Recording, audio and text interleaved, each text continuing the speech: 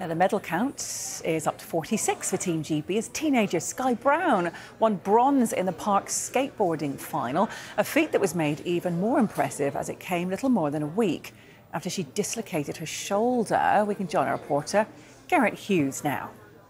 She keeps on giving because she's done it again. Sky Brown.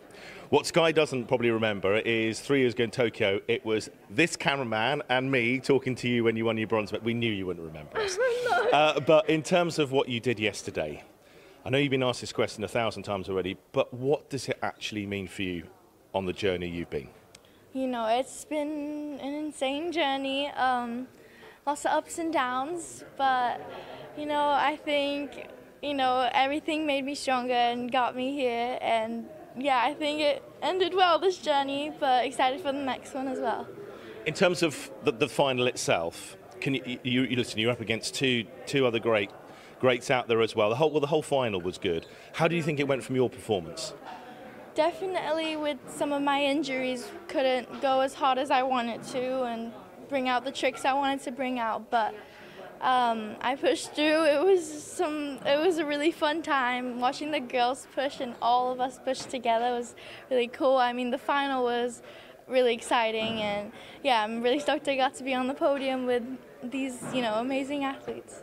Right, I'm glad you mentioned injuries because I wanted to talk to you about that. How debilitating is the shoulder? Debilitating. Bad. How bad was it in stopping you to be able to do what you wanted to do?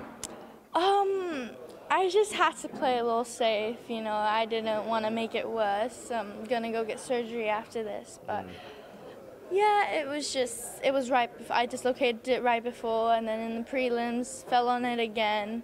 So I just had to play a little safe. What people don't realise is that injury, it reoccurs, and it really it hurts, doesn't it? As well. I did it snowboarding years ago, and 3 or 4 times kept on popping out. So I feel your pain, yeah, but not quite to the level you do. No. What were you able not to? What were you not able to do because of all the strapping you had? I just had a few tricks, some bangers that I was working on just for Paris, and yeah, it was just I could fall really badly on those tricks, so I just couldn't do them. Right. Overall, though, your achievement, you were the youngest Team DB medalist in Tokyo. You've gone and followed this up again. Are you kind of aware of maybe a legacy? I know you're only 16, but the legacy you're doing for the sport and for Team GB here? Well, thank you. Yeah, I mean, that was the goal. My goal was to inspire and push the boundaries and close that gender gap was definitely one of the biggest ones. But yeah, I mean, I think it's so cool. Sorry. That's all right. I know, because you're quite tired. I know that. In terms of where you want to go now, from here, you staying with the sport, LA 2028? What's the plans? LA? Other than get some sleep. Yeah, get some sleep, but no. LA 2028, I want to be a double Olympian. I got 1 spot away this year for surfing.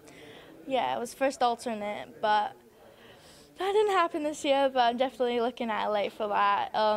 For skating too again, so double Olympian, 2 gold medals, hopefully, for Team GB. Wow, we've got that. That's a great little line you've given us there. So you're definitely going to go surfing again, yes, and definitely go skating again. Yes. Have you any idea how long you could maybe be one of the dominant figures in your sport? Because you're only 16, you got 2 Olympic medals. Have you thought how long you could go on for?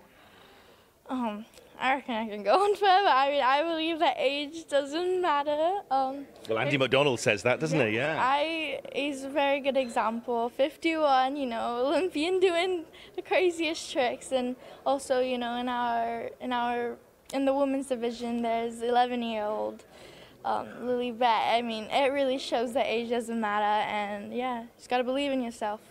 Sky, thank you ever so much for talking to us. Thank you. What you don't realise when the athletes do this, they competed yesterday. They're obviously on a massive high. I don't think you've had any sleep, and you probably want to see your family, but thank you so much for joining us on Sky Sports News this morning. Really appreciate that. Sky Brown, come on, let's have a look at this medal. Congratulations, Sky. Well done.